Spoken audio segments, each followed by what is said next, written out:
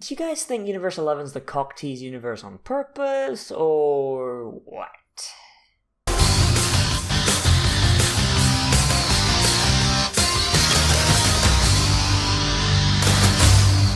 Hello there everybody, and welcome to Staring At for episode 101 of Dragon Ball Super. The perfect time to start a review series, 101 episodes in. Episode 101 is upon us, and we're smack dab in the middle of the Tournament of Power.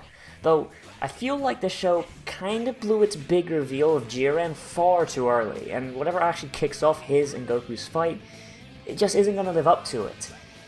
Let's look at it this way. Kale is a super power scaled version of Broly that shrugged off a blue Kamehameha, no sweat, and turned a flat disc of an arena made out of an indestructible material into a jagged field of rocks and rubble in an instant. Though, after this episode, I feel like the durability of this material is a little overstated there, Mr. Grand Priest. Yet Jiren just stands up, says, "I've had enough of your shit," and takes her down in one fluid motion, leaving him standing face to face with Goku. That should have been the perfect moment to start their battle, and have it take up the rest of the tournament while cutting to the other members of Universe 7 and show us how well they do now that the two strongest dudes in the tournament are occupied with each other. It feels like a wasted opportunity, and I honestly don't see how they're going to one-up it. That's not to say the episode itself was bad, it just kind of feels like a step back on something that should have been done before Jiren's dick started getting swung around. I'm talking, of course, about the Pride Troopers and how they all get completely stomped into a paste. Each one of them has a specialization, and they work as a team, but it feels like they were kind of wasted. The majority of them only getting a couple minutes of a fight before being wiped out or being forced into the main fight of the episode. The main ones getting top billing were Zoirei and Topper, whose fight I believe was the most interesting and also I think the longest by just a couple seconds.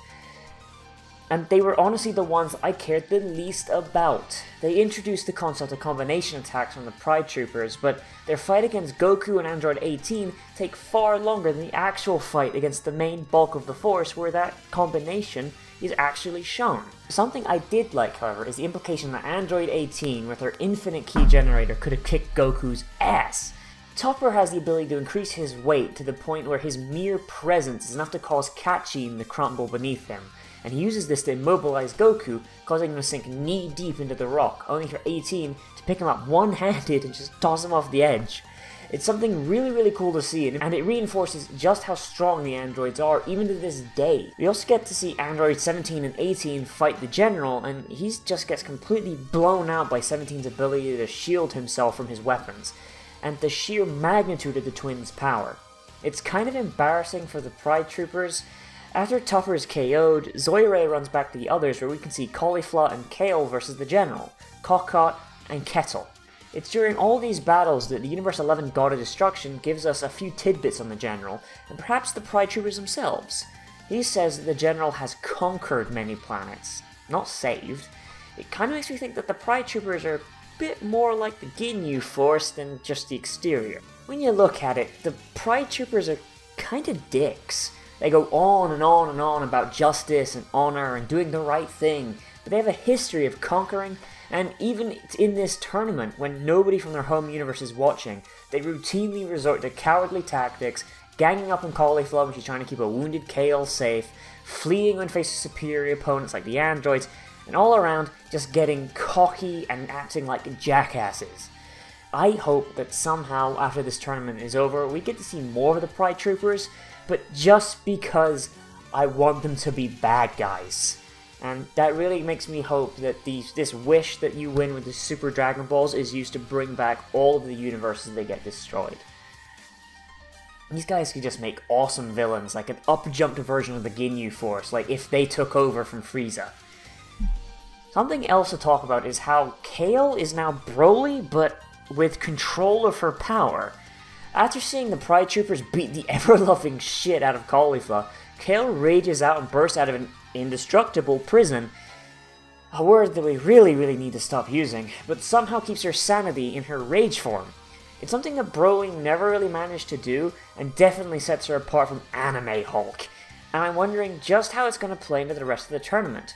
Broly's one weakness was that he would eventually overflow with ki and self-destruct, eventually becoming the one villain that you just had to outlast to win, and it's probably the reason why not a lot of people like him. Now that Kale has control of her power and a combo attack with Cauliflower this very Christmas in July, I hope she sticks around more than ever, if only that her personality seems to be getting a bit better. Honestly, this was a really great episode, marred by a cock tease of a beginning. If Jiren's shutdown of Kale hadn't happened and it had perhaps been Cauliflower Coquette with a bubble, then it would have been a much better start and not overshadowed by the actual events within the episode. This tournament is going very, very well, and I'm hoping that it just keeps getting better and better, and we get to see more and more representatives from each universe show up. The next episode seems to be leading in that the Magical Girl universe, which I think is Universe 2, is going to be the one that gets fought, and I'm really looking forward to that, because ever since we saw the little tease of their powers way back a few episodes ago, where the little girl turned into this big fat monster, that was really interesting to me as a concept, and I'm hoping they do that very well, because every other universe has had really interesting fighters, even ones that have only shown up for maybe a couple minutes at best, and I'm hoping they continue that trend. Hi there everybody, thank you for watching my first real review of Dragon Ball Super episode 101. I'm a little bit out of practice doing reviews in front of a camera, I will admit that. I haven't really done one like this before, but this is definitely much faster to put out and definitely would be better for weekly things like Dragon Ball Super, so it's gonna get better and the old style is still gonna remain for the bigger reviews. I'd like to just give a big ol' thank you to my patrons and those of you who watched the episode. Let me know down there in the comments what you think of episode 101 and where they're gonna take it. I really want to know what everyone thinks is gonna happen. So thank you all for watching and I will see you around.